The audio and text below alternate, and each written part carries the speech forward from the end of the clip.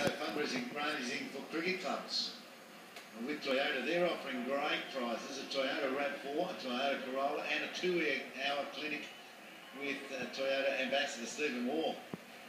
All the money raised from ticket sales goes back to grassroots cricket and clubs. Last year, Toyota Cricket Australia raised $229,000 for 247 cricket clubs.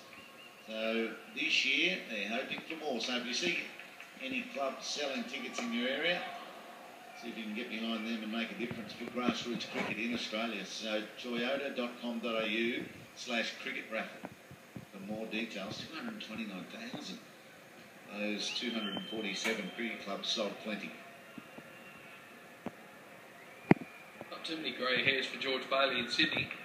He might be sprouting a couple here. His partnership 95 of 104. The game's just getting away from him a touch. Well, the non-striker doesn't want a bar of it. Luckily, Sharma didn't overcommit too far. Interested to see if he'd hit here, then Maxwell, would he have got back, right? That slower ball, he commits a long way. And there's Maxwell, look at him go. Slides, throws. No, he would have got back. Tell you what, he might have been 2 steps, though, from making the non-striker run. And then there was trouble, so it was very clever from the non-striker to send the batsman back. Talk about the great fielders that we've seen in this form of the game. Viv Richards, an unbelievable fieldsman, probably got it all started. Ricky Ponting, who's Glenn Maxwell's been likened to.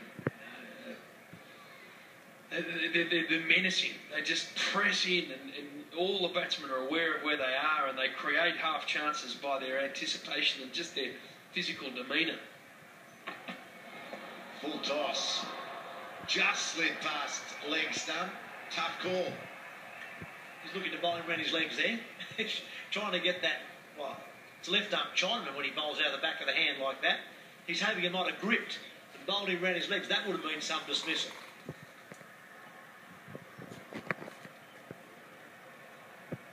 Any time it slides down the leg side, it's a wide, doesn't matter how narrow a margin. It's not missing by that much, but it's a wide. Oh, big full toss. It's a no ball. Rayner gets a single, and the free hit will be Sharma's.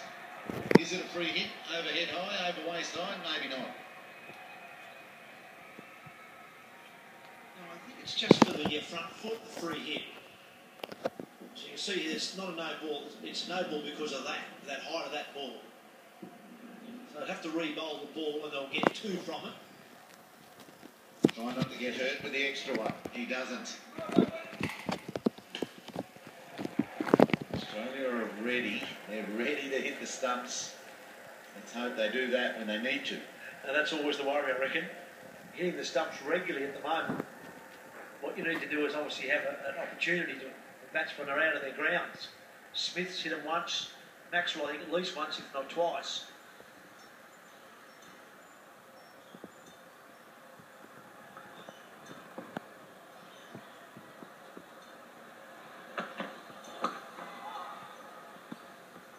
Just have a look at Glenn Maxwell. This is Andrew Simons was another one. They're just enormous presence. You just know where they are because they're so quick and so dangerous.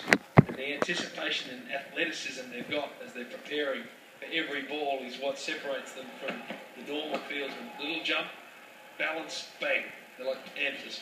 And he's not walking straight at the batsman. He's walking to the middle of the pitch, sometimes going into the pitch sideways, cutting down the single opportunities. Oh, it's side of the way. This is good cricket. Faulkner's not happy, but he's bowled a pretty good over. The run in between wickets excellent, and India, a 3 for 159 with 19 overs to go.